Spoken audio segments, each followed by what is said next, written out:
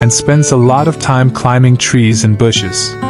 Due to their green coloring, these snakes have the skill of blending into their environment, making them difficult to notice.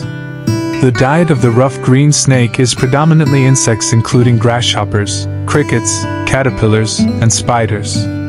It hunts and catches its victim using its prey reflexes and excellent vision.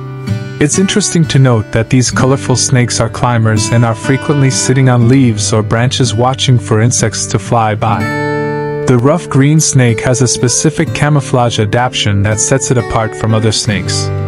Its vivid green coloring makes it difficult for predators to identify since it blends in so well with the surrounding flora. To further improve its camouflage and avoid potential danger, the rough green snake may flatten its body when confronted such that it resembles a stick or leaf.